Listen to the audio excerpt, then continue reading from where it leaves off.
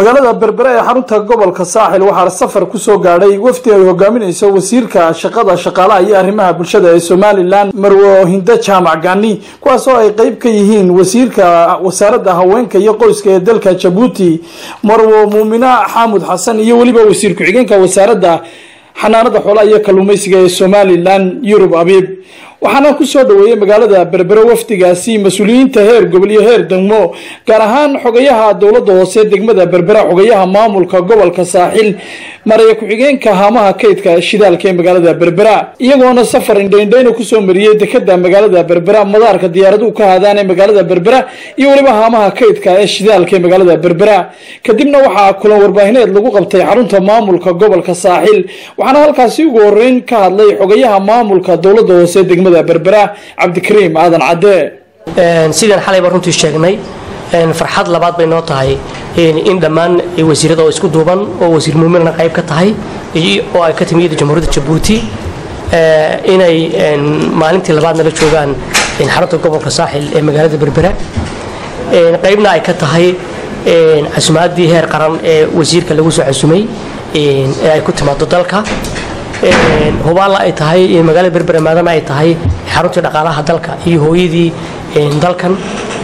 in cid kasta oo dalkan daranaysa in ama horumarkiisa ama jaarnimadiisa wanaagiisa inay soo booqato runtii Muumina mar labaad baan uga mahadnaqaynaa waxaan kale uga mahadnaqaynaa inay xiisa gaar ah ku soo booqato magaalada Berbera maadaama ay tahay in meelihii ay ka shaqayn jirtay runtii anaguna si gaar ah muddo dheer wada shaqaynaynay waxaan halkan ku soo dhaweynayaa wasiirka shaqada ee qoyska Somaliland iyo wasiir Muumina oo wasiirka qoyska ee Jabuuti ah iyo wasiir ku xigeenka kalluumaysiga iyo xanaanada xoolaha Yurub waxaan leeyahay Muumina maalin dhaweyd aan warka waxaan ka maqlayay adigoo leh waxaan Somaliland joogay dhowr iyo 10 sano horteed Somaliland waxa tiri waxay ahayd sida ay maanta tahay may ahayn alxamdulillah rabbil caalamiin markhaati baad furtay Somaliland way horumartay horena way u soconaysaa idinka Ilaahay wax inaga hor imanaya ma jiro khayr baan idin rajaynayaa dhamaantiin wasiirka wasaaradda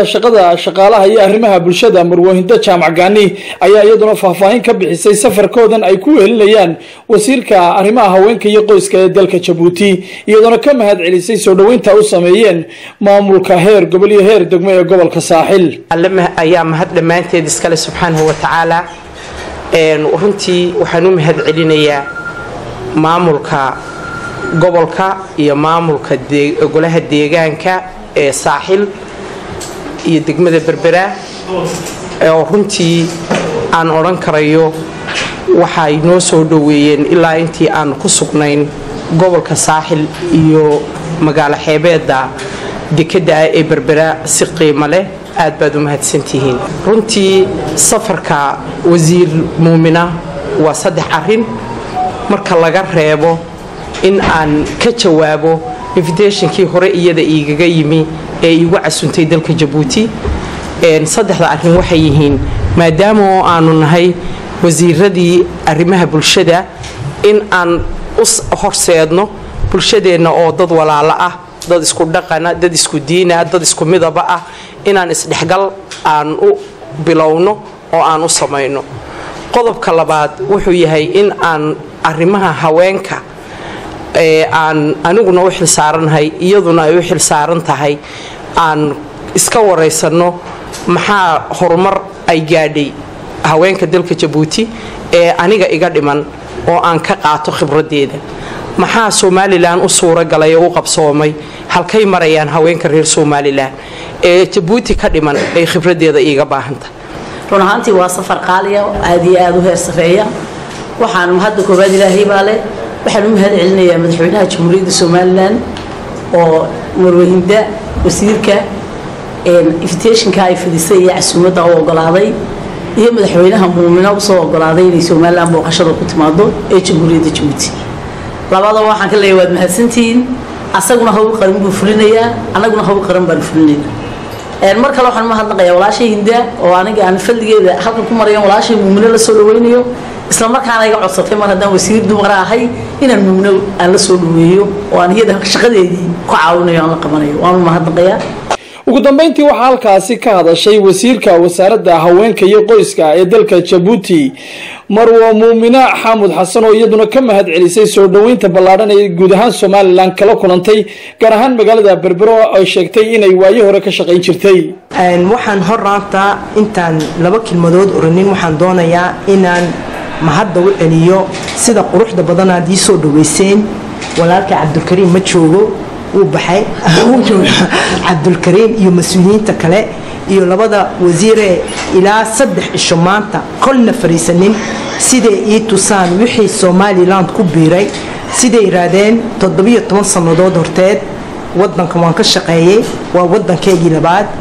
aad baan u faraxsanahay sidaan horumarka aan indhahayga ku arkay hadaa lagaaga sheekeeyo iyo hadaa aragtid shucuurtaada isku mid ma noqonayaan ilaahay baa mahadlay inuu maanta wadankan aan ka shaqeeyay iraanteedii igu soo celiyay walxamdulilaahi rabbil caalamiin waxaan socodkayga wuxuu ku xidhnaa markii ugu horeysay wasiiradda Hinda ee Soomaaliland mataleysa ayaa Jabuuti timid shaqadu ay dawladda Jabuuti haweenka iyo qoyska u qabatay iyaan bandhigay markii dambe waxay iga tiri waxaan aniguna waan ku casmadeyn doonaa waa inaad timaadid aan ku tusno waxaan Soomaaliland haweenka iyo qoyska u qabanay wallahi wax badan baad u qabateen imika labadan socod dabadeed maxaa labadan casmadeed dabadeed maxaa noo haray waa inaan isla shaqeyno aan xoojino shaqada labada wadan ee walaalaha ee qabteen sidaan horumarka haweenka iyo qoyska aan meel sare u gaarsiino hadduu ilaahay nagu caawiyo maxamed cabdilaahi soo fadhiistay Star TV magaalada Berbera.